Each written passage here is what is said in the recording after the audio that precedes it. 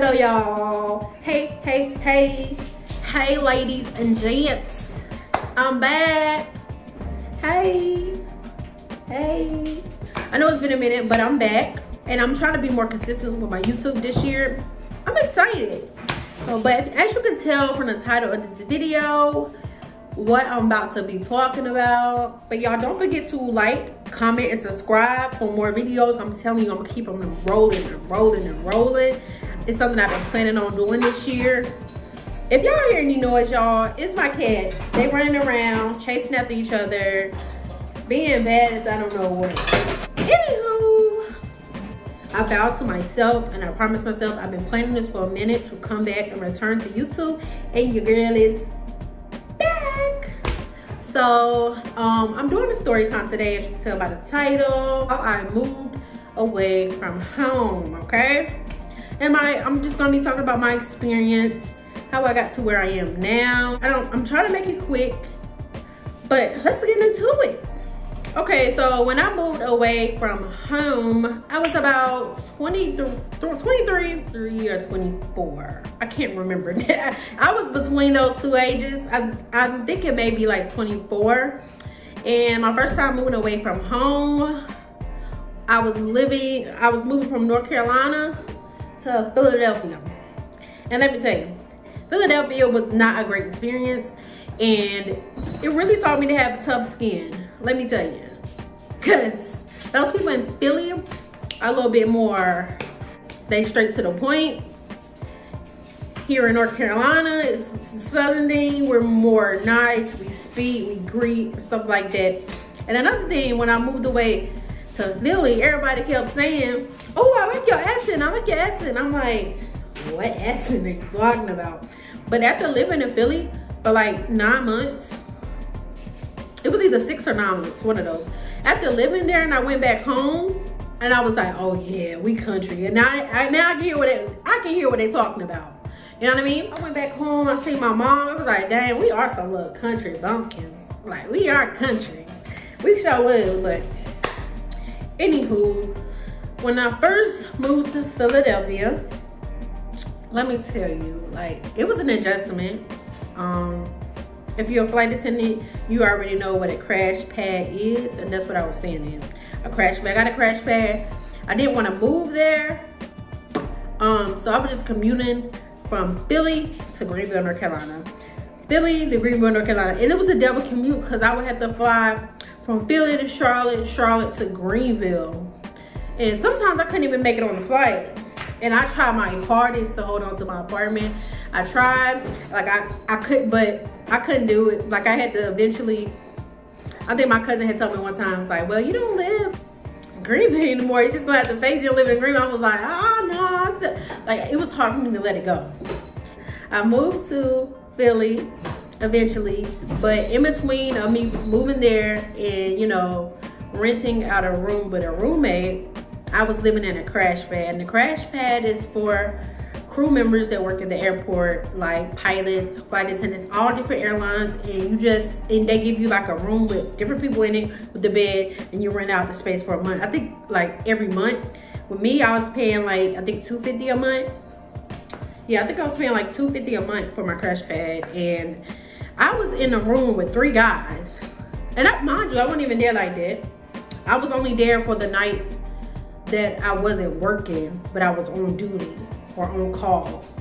So I was staying with them. I was staying in a room with 3 guys. They were all gay or whatnot, so it wasn't like that. Second the light, I came in, I was just fed up because, like, for one, it's late. And we get in at different times. We all got different work schedules. We do the same job in reality, but just for different airplanes, different companies, and stuff like that. So I was in the room with them. It was one particular night I came in, and this dude had a whole attitude with me. Like I said, we all get in at different times. So if he had did that, I wouldn't act the way he did. He just had that whole attitude like, are you almost done? Like, bitching at me. That was the last straw. And I'll never forget this day because it happened the day before my birthday. Okay? This was on the 4th of July, 2019. I had like $70 in my account. I was just trying to figure out what I'm gonna do. So I decided to spend $10 on an Uber to take me to a hotel, use $40 to pay for a hotel room that night. And you can do the math and tell you how much I'm left with. And at that point, I felt like quitting my job. I really did. I'm glad I didn't, but I really wanted to. Like, I was like, but I didn't. I'm glad I didn't because I love where I am now. But it was a hard thing to do, let me tell you. So I went to the hotel that night. I packed up all my stuff from that place, covers, body. I grabbed everything and I left, and I ain't never been back to that house. That's one thing you realize too, is what you can deal with and what you like. Because like, I didn't know this job was a whole lifestyle change. I didn't know, I thought it was just gonna be a job, but no, this job is a lifestyle. Like, it really is. And that's one thing I didn't know before I started, but now I know. And if you can't handle that, then the job is not for you. And I almost couldn't handle it, because I was kind of stuck. I was in between a rock and a hard place. Like, yeah, I love my job, but like, when you start out, they don't pay you that much, and you have to fend for yourself. So eventually so that night I made it to the hotel. The next day I left and went home. It was my birthday, and I don't even remember what I did for my birthday that year. But it wasn't that memorable because I don't remember. But I remember that night before I was struggling, and I was just so happy to be home the next day. That was like the best birthday that I was able to get home and not have to deal with that or not think about it. I had like a day or two off. But before I got based in Charlotte, I ended up posting an ad on Facebook, or somebody, I don't know, somebody knows somebody, and I got their information, and I met this lady, and she let me stay with her in Philly, and I had my own room, my own bathroom. That's what I love, because sharing a room with somebody, sharing a bathroom, like, I just couldn't do it. Like, you talking about a girl that's been living on her own for a minute now, like going to have a roommate, and it was just, I couldn't do it, especially there. So fast forward, after living with her for like 6 months, I got based in Charlotte, North Carolina. So when I got based in Charlotte, I knew I wanted to move here immediately because I've been wanting to live here majority of my life.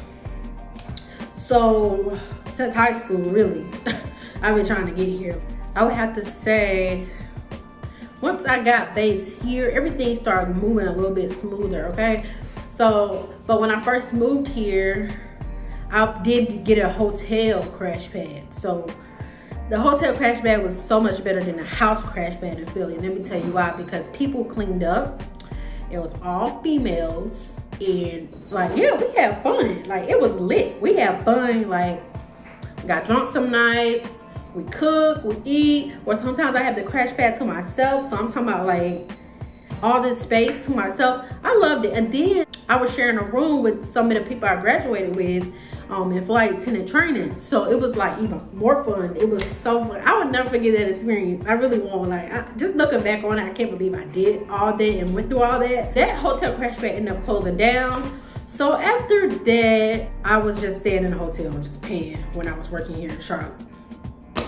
And I was like, okay, when am I gonna move here? Cause I already knew I wanted to move here. It was just a matter of money and time.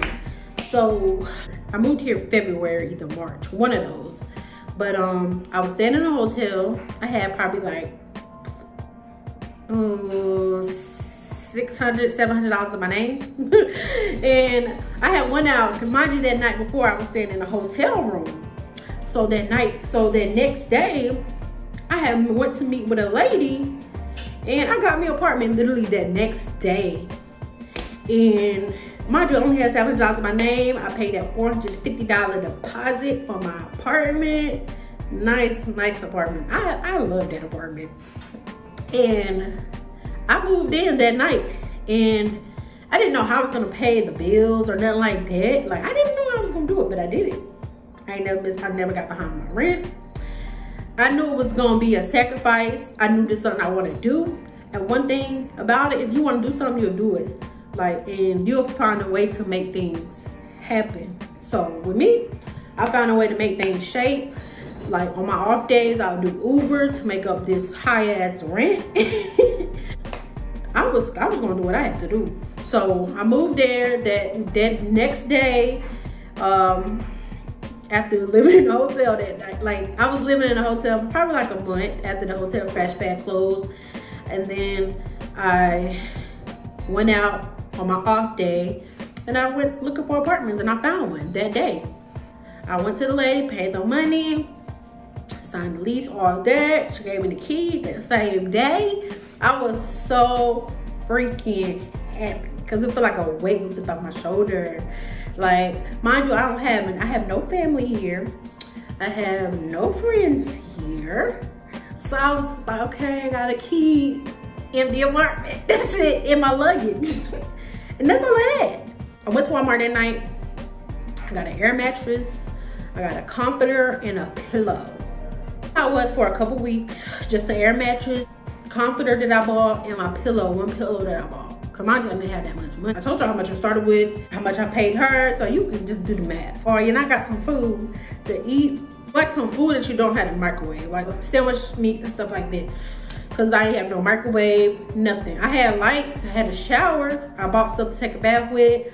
Well, actually, I ain't had to buy stuff to take a bath with because I keep that stuff in my luggage. Like I said, I have my luggage with me, the air mattress, my phone, my phone charger, stuff like that, my laptop, so I can have something to watch. That's all I had in my room until I had the next day off to where I could drive home and pick up some stuff. So fast forward, I drove home, I had no help. It was hard, let me tell you, I feel like giving up.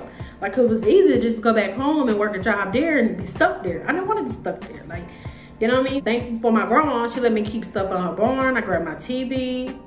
I grabbed my DVD player. Cause mind you, I ain't have no internet, no nothing yet. I just moved in it. Like, I was gonna get that eventually, and I did get that eventually. I went home, grabbed my stuff that could fit in my car, like, cause I didn't have no help really. So I just grabbed like my microwave from my old apartment. I gave away my washer and dryer from my old apartment. Plus, we had like a laundry facility out there in the neighborhood. So that's what I used to wash. And my dry clothes that I grabbed. Microwave, pots and pans, my clothes, my comforter sets from my old apartment. Like, cause I had all that stuff still. It was just packed away till I figured out what I was gonna do with my life. So I decided to move, like, and take that huge step of moving. I packed that stuff up, drove it back. I didn't grab everything on the first time. Like on my off days, I'll go back, drive more stuff. And then, mind you, I moved in the middle of a pandemic, 2020. It was very, very tough. Cause that, and then moving and doing it was just like a lot. It was a lot. But thankfully, I didn't get COVID in 2020. I did get COVID last year though. I got COVID in 2022. I didn't get it 2020 or 2021. And then I say I was traveling. I'm a flight attendant, so hey, I don't know. I didn't catch it. God is on my side, I guess. Like a lot of stuff that I couldn't take with me. Like it's so far away. It's not super far away, but it's far away from me because I was doing it alone. And I'm going about to drive no U-Haul truck from all the way from Greenville to Charlotte. I just want about to do it. Child, I'm not about to do that. So I just started everything fresh. I ended up getting a couch, furniture, all that. Let me tell you, it was a struggle. If you are thinking about moving away, let me tell you this. It's not gonna be easy, but it's gonna be worth it for sure. And you gotta stay focused on what your goal is and where you wanna be. And you'll get there. Like, that was me. Like, I didn't have a lot of friends influence me to change my decision. Some people be thinking just because they can't do it, that you can't. And they try to put that negative energy on you just because they couldn't do it. Just because they couldn't do it doesn't mean that you can't do it. You could be the first person in your family to do it, okay? I'm just saying, that's why I kept a lot of stuff to myself. Yes, it was a struggle on top of all of that. Still having to travel out of town and work and then come back. And it was hard, but I eventually got it together. Those days I felt sad and bored, like, cause I'm in this empty house by myself, no family or friends down the street or an hour away that I can even drive or talk to. Like, I mean, I could talk to them on the phone, but it was definitely hard. When I tell you I was calling my mama every day, Mom, what you doing? I ain't doing that. Just conversating, because you need that energy. You need that. You know what I mean? When you have those thoughts or you feeling sad and depressed and stuff. Yeah, that really helped me get through. And not having no help, it just made me, you know, be more appreciative on all that I have accomplished. Like, just looking back on it, like, yeah, I did that, and I did it all by myself. That's a huge, huge deal for me. Think about it. When you work hard for something yourself, or somebody just giving it to you, you're gonna appreciate and value that thing way more. That's just facts. You the one that work hard for that. You know what I mean? So one thing nobody can do is take away the hard work that I did. So yeah. So that's pretty much my experience from moving away from home. If you want to do something and you want to accomplish something, you got to work hard for it. You're going to have some bad days. You're going to have some good days. I have learned so much from this experience though. Like, moving away, you learn a lot. You learn to have tough skin. You learn that the real world is mean. It's not easy. The real world is not nice. They don't care about you. Nobody's ever gonna care about you, ever. Of course, you have your loved ones that care about you, but in the world as a whole, they don't care about you. They will eat you up and spit you out. For real. Like, nothing is given to you. You gotta work hard for it. Where you wanna be at, you gotta work hard for it. Where you wanna go, work hard for it. Work at it. It's not gonna come overnight, but it will come, and you will be straight. You will be good. My final words to you is to keep going. Don't give up. Stay focused on your goal and what you want to do. Don't let nobody try to tell you you can't do something because they couldn't do it, or they never seen nobody in their family, or never seen or knew anybody that did something in particular. You can do it. That's just a little part of things I've been through from moving away from home. That's just a little piece of the pie, because I'm not trying to make this video super long. And don't forget to like, comment, and subscribe. And I will see you guys in the next video. And I'm not talking about 2-3 months from now. I will see y'all in the next video very soon. Thanks for watching. Mwah.